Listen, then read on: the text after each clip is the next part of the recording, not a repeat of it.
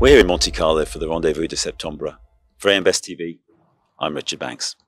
And I'm joined now by Julian Enoizi, who's Global Head of Public Sector Practice at Guy Carpenter. Julian, welcome. Hi Richard, nice to be here.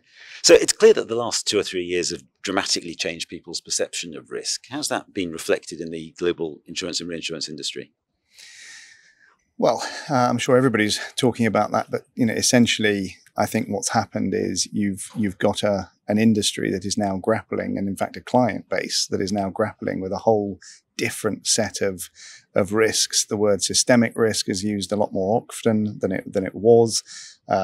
Difficult to insure risk, uninsurable risk, all frankly used to describe a situation which we're now faced with, where the sorts of risks and perils and events that we're dealing with are ones that perhaps we just didn't think about 5 years ago. But now, even before, when we were talking about cyber, we were expecting it to happen. Along comes a pandemic, and you've now got massive government intervention on a scale that you've not seen before, and an industry that's really struggling to know what role it should be playing. So in terms of that and the role of the insurance industry, how geared up is it to address the risks that are developing and emerging?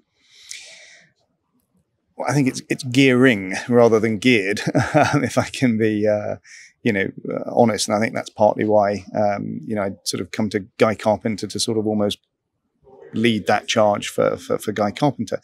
In many respects, what you're really talking about is, again, using those terms that we've all heard, black swan, 1 in hundreds, whatever you want to call it.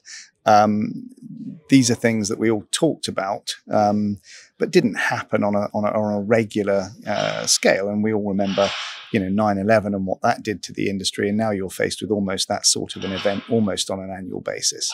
And so we're not used to dealing with them. They're perils that are different. We talked about cyber, but you could sort of replace that with, pretty much anything you want, whether it's climate change, aging population, changing demographics, supply chain interruption, health wealth gap, and I could go on. And what part are we going to play? How are we going to lean in and provide solutions to customers, all of whom are dealing with those exact issues? So one of the things that you've touched on there is the government involvement and the government partnership that there's been. How is that here to stay, and what role does the insurance industry and what role does Guy Carpenter have in that? Well, I think it varies depending on country and political hue, if I can put it that way. But you say government intervention. I mean, yes, government has intervened in society, the economy. In terms of its intervention in the insurance industry, it's still finding its way.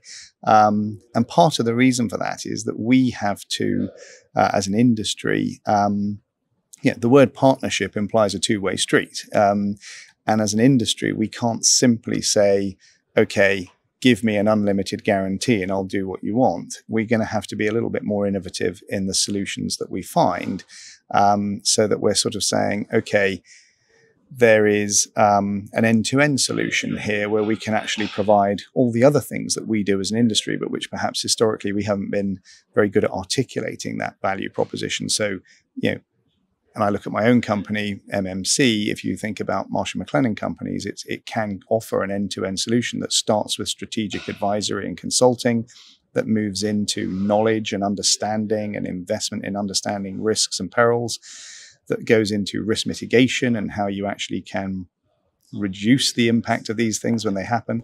Then there's the transaction and all of the things that go with the transaction, whether it's parametric, standard reinsurance, insurance-linked securities, and then, of course, post-disaster recovery to get those economies and societies back up on their feet quicker. So those are all the things we can do as an industry, but it's putting them together in that end-to-end solution, which is really what we're trying to do at, as I say, at Marsh & McLennan Companies. So the economic situation, Julian, is high on the agenda here in Monte Carlo. Straitened economic times. How does people's attitude to insurance change in those conditions? Yeah, I think part of the problem is that you've got a solution that we can design, we can spend the money in the research and all of the mitigation that goes along with that, but ultimately somebody has to buy the product. Otherwise, and you see that everywhere in the world, whether it's in Californian earthquake or Italian earthquake or even terrorism insurance in the UK, which I'm obviously quite familiar with, the take-up rate tends to be smaller because what tends to happen is people will say, well, actually, if the worst happens, the government is there to bail me out. And so what we have to do is and what the government has to do, because it's a partnership, is to provide the right set of circumstances so that people are encouraged to protect themselves and to take care of themselves. And that's partly the design of the product and making sure it responds to the particular situations that people are worried about. It's partly the pricing of the product, and that comes with better understanding and modeling and et cetera, et cetera. And part of it is the individual's willingness to have a whole of society approach to resilience, which means, well, actually, I'll buy the insurance, I'll take the advice that they're giving me to actually protect myself, and in return for that, I expect a slightly lower premium. And then you've got a situation where you've got a true public-private partnership where everybody's paying their part. And as I say, you have a whole of society approach to resilience and to a solution that should leave you in a much better place should the worst happen. You talk about problem solving there. One of the criticisms that's often leveled at the insurance industry is very good at solving the last problem. How does it get on the front foot? What about looking at the future problems that it might encounter? Yeah, look, I think that's a really interesting point. If you look at every single government intervention or public-private partnership around the world, they are all post-event interventions. Now, that's not only the insurance industry's fault, because, of course, you could argue, well, why don't you fix the roof while the sun is shining? And we're in an exact situation. We've been talking about public-private partnership in cyber, for example, for at least 5 years. We still have nothing in place. If something were to happen tomorrow, there'd be a lot of finger pointing, because we would say, well, we offered you a solution, you didn't choose to take it. They would say, well, typical insurance industry doesn't respond when it needs to. So you're absolutely right. And part of that is modeling and data analytics and having that data to be able to provide a solution. But in some respects, I think we're probably in a situation now where we're going to have to invest in understanding those risks and put a toe in the water and design solutions that allow us to put a toe in the water without jeopardizing our balance sheets, as opposed to simply waiting for it to happen and then either excluding it or coming up with a less than perfect solution.